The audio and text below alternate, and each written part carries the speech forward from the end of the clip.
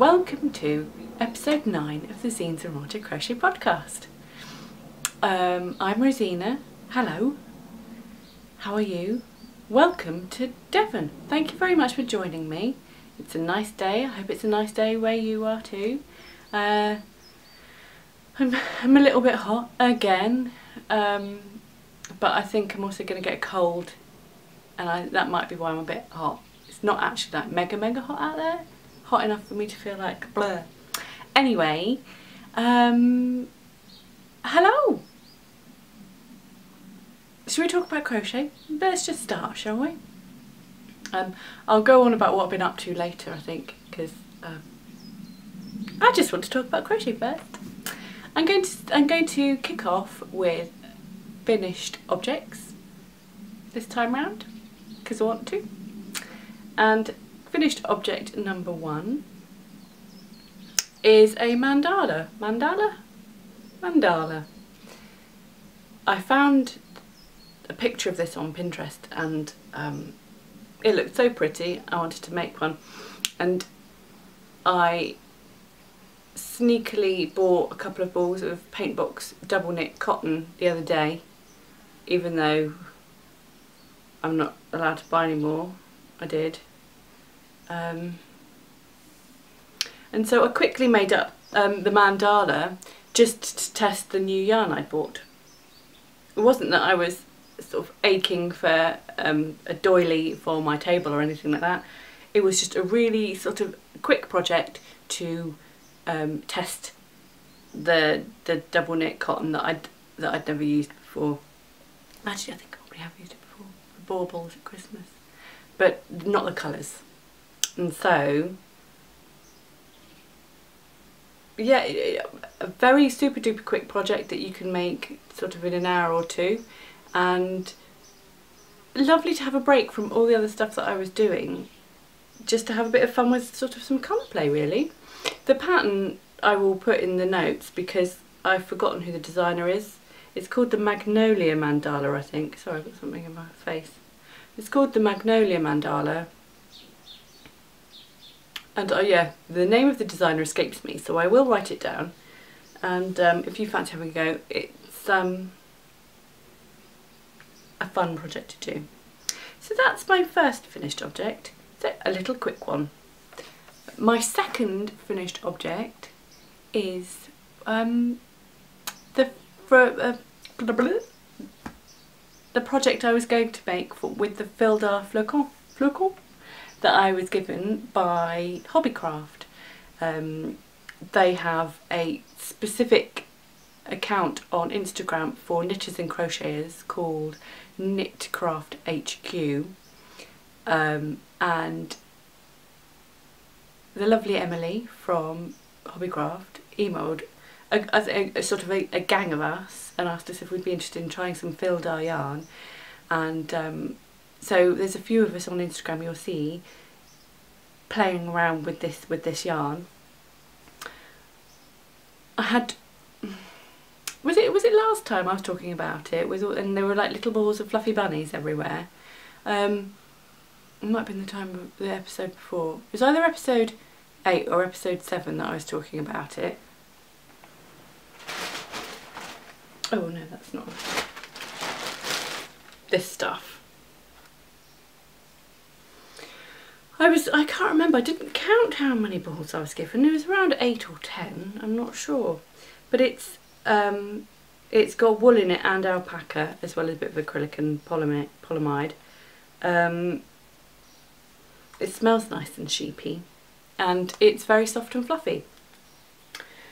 At this time of year, I was sort of running low on ideas, so I had to sort of look ahead and think about winter. And there were a couple of us who were talking about what I should make, and shall I just go for a cowl or shall I go for a jumper? And the cowl won out because there wasn't enough to make a jumper. I kind of looked at it and sort of decided that no, it wouldn't stretch to a jumper. However, the idea remained the same, which I'll talk about. But I made a count and it's huge. And it's just granny clusters but made into a single arrow chevron. So I worked in this direction. Actually, I think it was working in the point that way. And I just made it until it was big enough, and then crocheted the ends together on the final row. I did a crochet as you know, join as you go, to create the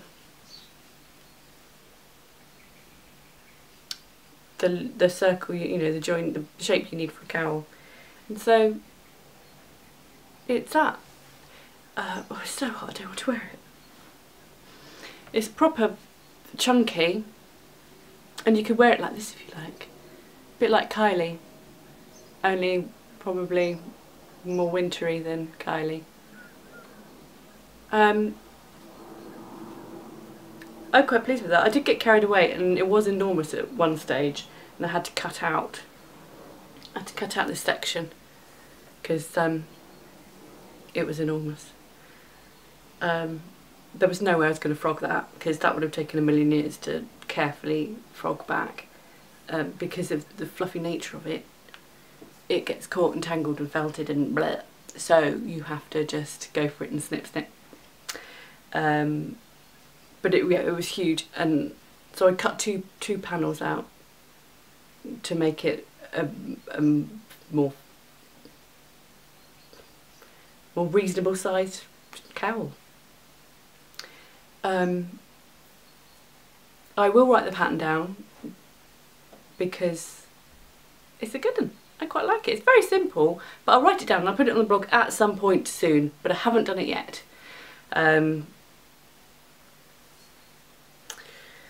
The other idea I had, instead of a cowl, was a jumper, but what I wanted to do was make it so that the jumper would be, and I'm not best suited for this, but the jumper was going to start like here, and you'd have the v-neck, and then the chevron would go down to however long I wanted the jumper to be. I was going to straighten off the edges with a few more sort of granny clusters either side to stop it pointing. I would do an extra bit here, an extra bit here. Do that both sides. Do something similar on the sleeves. Join it all together, and then have, I don't know, just a standard bottom to finish it, and some cuffs. But I wouldn't have enough yarn for that. That's gone down the wrong way. It wouldn't have stretched that far, and I wouldn't want to do 3/4 of the jumper and then not have enough to do sleeves or what have you. So it has given me the idea to do it in a different yarn maybe one day in the future. Not now, because it's not the right weather to worry about jumpers right now, but yeah, I'm quite pleased with that. At some point I will write it down, but it's so easy that I reckon you could just sort of write, it would just sort of be a couple of lines really, you know, chain blah blah, do this, join. We shall see. I'll make it so that it's understandable. But the yarn is lovely and fluffy. It's easy to work with. Just as with any kind of fluffy yarn like this, you just don't want to frog it. So you kind of, I think a simple project's actually probably pretty good for it, because the simpler it is, the less likely you are to make mistakes. I've bit myself. I've got a mouth full of ulcers. You don't need to know that, but it's so sore. But I've got one here, and it developed because I bit myself like 2 weeks ago, and every few days I re-bite it. And it's so painful. Even in the middle of last night I woke up because I'd bitten myself. I don't know why I keep doing it, but it's not fair. Anyway, so that's that. I've got 2 full balls left, and I've got most of a ball, or that's probably 3/4 of a ball of this one, 3/4 of a ball of the cream shade left, and 2 full of that one. I'm going to check and see if it's okay and then maybe next episode I'll do a giveaway, probably with just the 2 new balls, because I don't think anybody wants my cast-offs, but if you did, let me know. But I'll check first, and then if they say it's okay, I'll do a giveaway with my leftovers. My third finished object is one you've seen many times before, but now it's not a work in progress, it's not a mostly finished object, it is a finished object. And it's the blanket. Because I have now done the proper border. It was, I put just a row of trebles around, and then I did some scallops, but it was quite boring.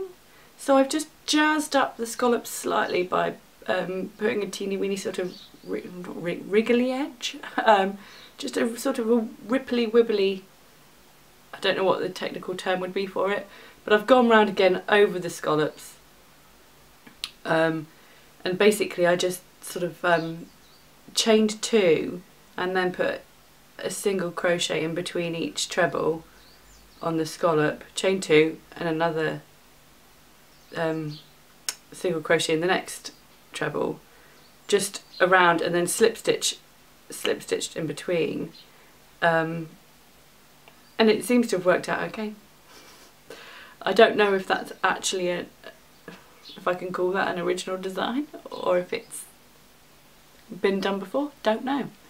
But I've gone all the way around, and this is in the fuchsia purple that Stylecraft special on it, because it was chosen by my friend's daughter. That's the colour she decided she would like, and we went through we did go through sort of various pictures of borders and stuff, and she said she would like one like this because it reminded her of waves in the sea. But it was difficult to pin her down for a specific pattern design because she's 7, and 7-year-olds don't do that, do they? But anyway, this is now henceforth known as Connie's blanket, and it is done, so she can have that. It's now ready to hand over, but I'm going to take some pictures first. I can't get the whole thing in, can I? Because I noticed that last time when I filmed it I was literally like, here it is, here it is, here it is, and I didn't actually pause to show you. It's because it's really tricky.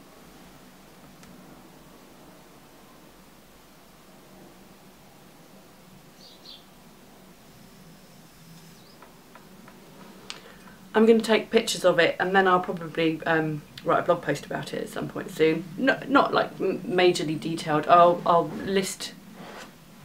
take some photographs, list the colours I've used, and then sort of links to methods on how to join and what, you know, similar patterns on for the particular sort of square it is. And I guess I could probably work out how to write down that edging as well. So that's coming soon, but I've no idea when exactly, sorry. But I'll do that. But so that's my finished objects for this time. And as for works in progress, well, I've got loads of ideas. It's just sort of whether or not I can get cracking and make a start on them. I've got one work in progress, which I've been itching to do for the longest time, but for about 2 weeks I've been making a massive blanket for a commission, and I worked on that all last week, and I was just dying. Oh no, I took a break for the mandala. I was dying to do other stuff, which is why I did the mandala, because I'm not a one project person. I like to have many things on the go. My one work in progress I started yesterday afternoon, or last night actually, and it's a C2C project, and I'm using Paintbox Aran because I love their colour selections. It's so funny because I was loyal to Stylecraft for ages, but they just don't have the colours in the Aran. And I like Aran because it works up bigger than double knit, and so it makes it feel like you've done loads of work, when actually it's the same, but because I did an experiment square in double knit, so you can see the difference. Well, I mean, this one's going to be slightly different, but at the moment that kind of gives you an idea of the size difference between double knit and Aran. And for the same amount of effort, the same amount of work, your project is bigger. This is going to be a bag. I drew out this, and when it's finished I will fold over the finished bit of wool, yarn, fabric, and it will be folded over like that, and then I'll stitch down the sides there and there, and then I'll line it, and I'll fancy putting a magnetic clasp into it and having myself a little bag. It's a fun project. I like having fun projects that don't take too long.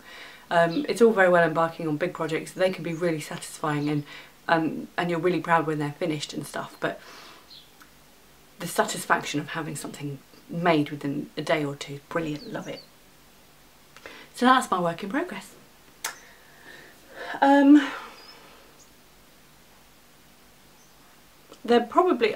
got a list of other stuff I want to do, but I'm just going to take my time and have fun. Hello, you alright? Marcy's down there. She's taken to sleeping underneath the underneath the table in my crochet corner of shame, and she slept under there when it was really hot weather, and I guess it must have been nice and cool down there, but because she'd been sleeping down there for such a long time, she's obviously made it nice and smelly of cat. She's left her Marceline scent.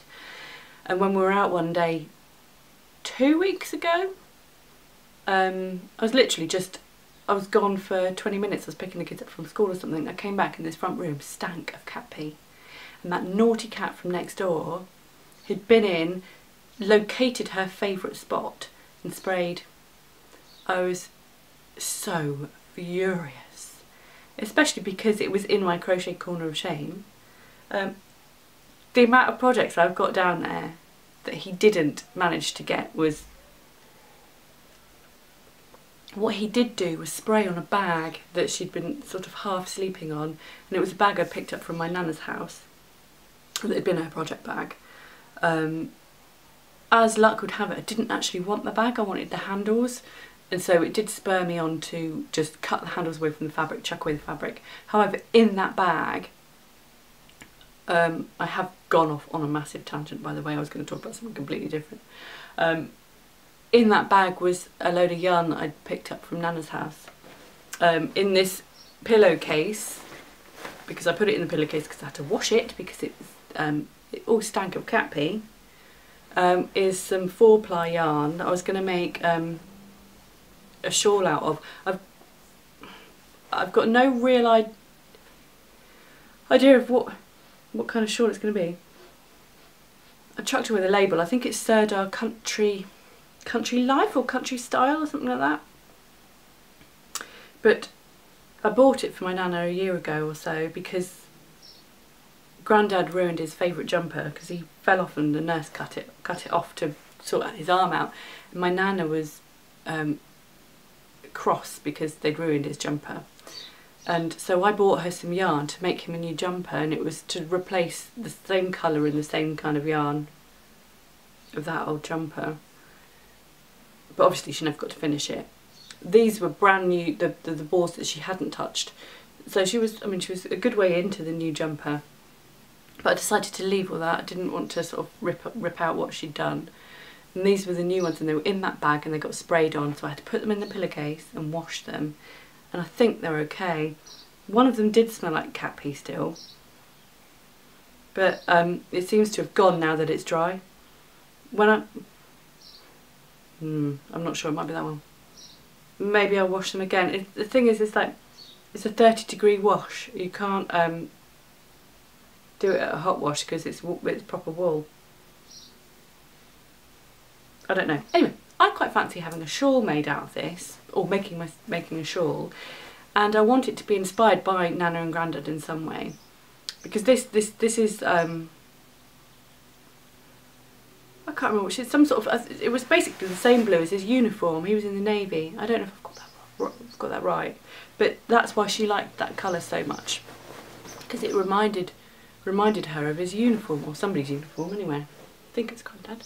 I hope so. So I was thinking of like trying to think of some sort of naval theme or sky theme, because even though he's in the Navy, he was learning how to fly an aeroplane years and years ago. So I mean, it's almost the colour of a summer's blue sky. So that's the sort of thing I'm thinking of. But as for stitches, shaping, I've got no real concrete ideas yet. Anyway, I wasn't meant to talk about that. I was talking about works in progress, wasn't I? This week I plan on writing up a pattern for a shawl I've already talked about. I'm going to do some swatches and weigh some yarn out and stuff like that to make sure I get it right for when I'm writing down the pattern. And I mean this shawl.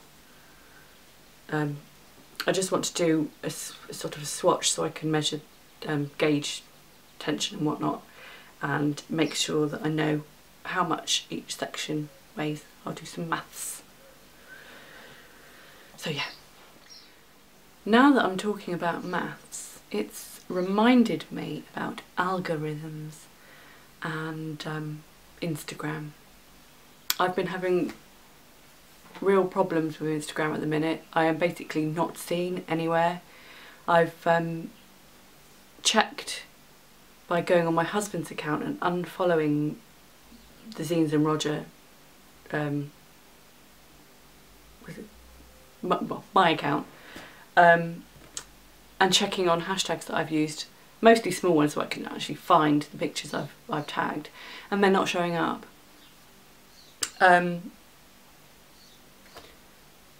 I also have noticed when last month I was co-hosting the Crafting is My Therapy hashtag, I noticed that other people's hashtags would show up on one day and I would go, oh, I'll use that one in the grid I make for showing everybody's work. And you go back in to go and sort of get a sort of a screen grab, or you know, copy the picture to put in your grid, and it's gone. The hashtag is still on their original photograph, but it's no longer in the feed.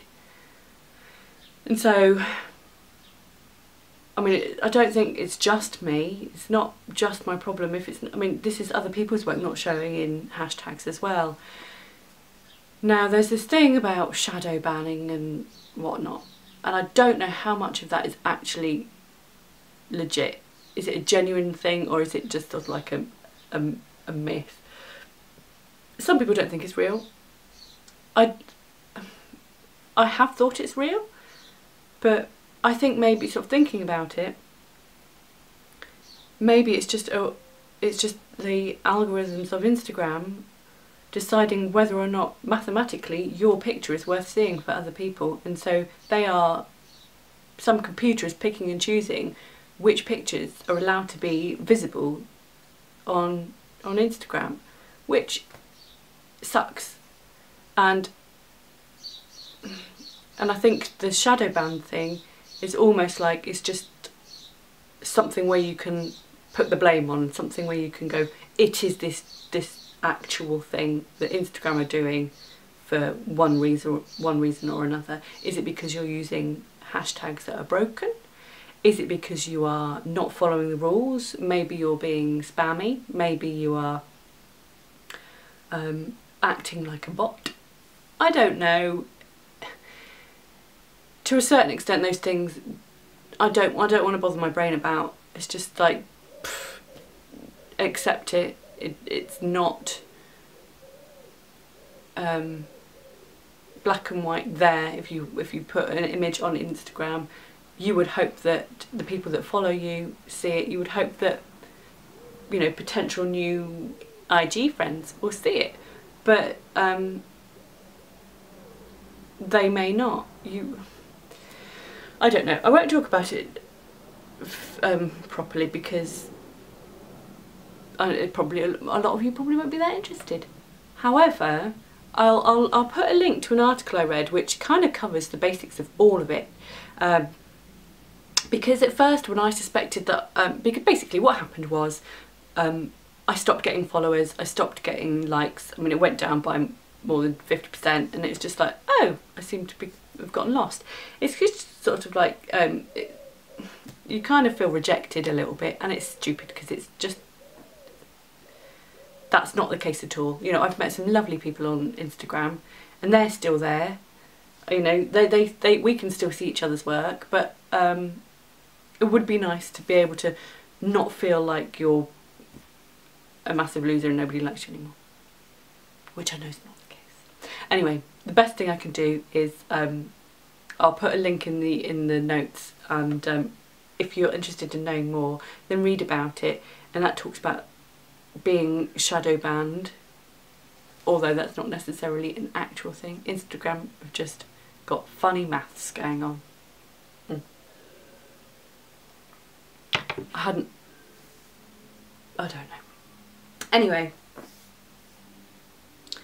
so yeah. Next, what shall I say?